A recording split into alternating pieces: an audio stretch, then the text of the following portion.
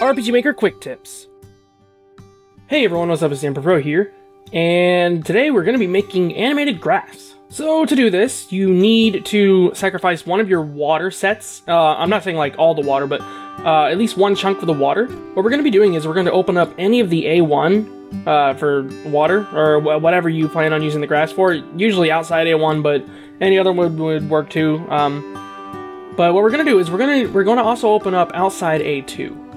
And what we're going to do then is, using the GIMP, because the GIMP is free and it's for basically Windows, Mac, and Linux, and also because I'm mostly familiar with it. So if you're using a different art program, you're going to need to improvise a little bit. So in the GIMP, what we're going to do is we're going to go to View, we're going to click Show Grid and Snap to Grid. And then we're going to configure the grid to be 24 by 24. We're going to do this for both of these. So first, what we're going to do is we're going to highlight and select the grass, and we're going to copy that. And over on the water tiles, what we're going to do, on the A1 tiles, what we're going to do is we're going to create a new layer, and then we're going to paste that grass 3 times over one of the water sections. You don't always have to use the top one, but as a matter of fact, I prefer you not to use the top one, even though I'm doing this for this demo. But yeah. And then what we're going to do is we're going to create another layer.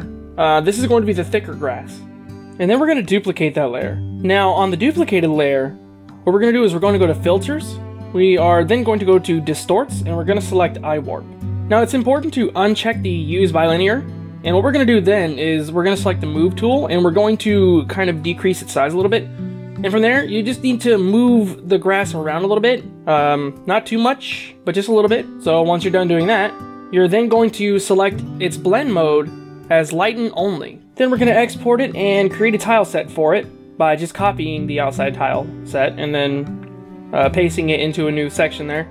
And we're going to change whatever thing that we edited there. We're going to change it to passable, and we're also going to give it the bush flag. After all said and done, you now have animated grass.